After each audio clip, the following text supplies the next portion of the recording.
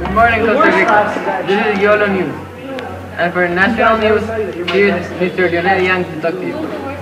Thank you, Mr. Diego de la Garza.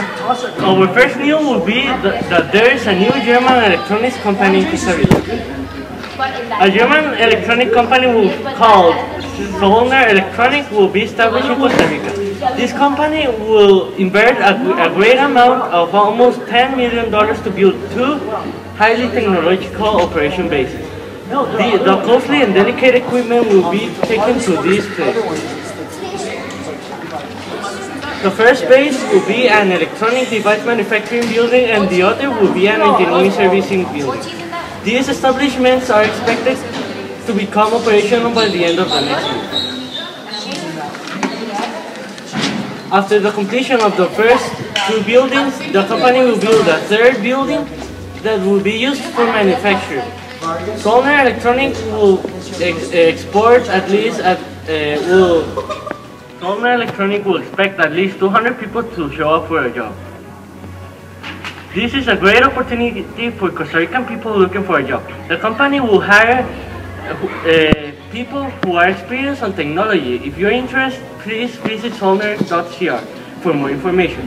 The company will manufacture electronic devices as well as electronic components.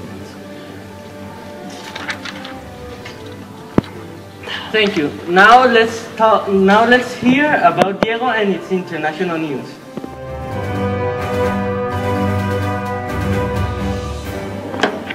China is in trouble.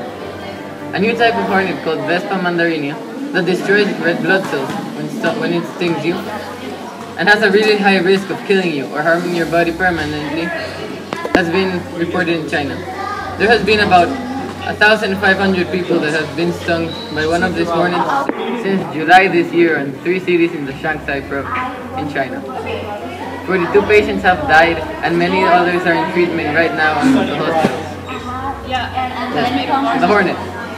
The giant hornet extends to about 3.5 to 3.9 centimeters in length and can grow up to be about 5 centimeters. The giant hornets are attracted by human sweat and alcohol, and some sweet flavors and smells. The influence of its venom to the human body can cause allergic reactions and multiple organ failure, leading to death or permanent harm. Patients have been receiving dialysis to remove the toxins from their bodies. In photos, patients have deep, dark craters scattered across their skin, their limbs. They're the size of bullet wounds, and those are the bites and stings that the hornet does on your body to implant their eggs. As powerful as their stings can be, it is highly unlikely that these hornets will travel all the way to the United States or the United Kingdom.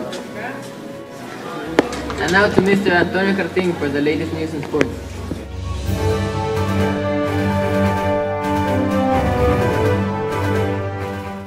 Thank you, Garza, and welcome to the sports news. Well, the FIFA president, Sepp Blatter, talked about the 2023 World Cup. This World Cup is supposed to be taking place in Qatar, but the extreme heat in June and July in Qatar are a very big problem. The temperature that can reach up to more than 40 Celsius, this has been more than many doubts. You gotta wonder how much that is real. Of where is the World Cup going to be taking place, and because the players could also have a hard time playing in such a hard temperature.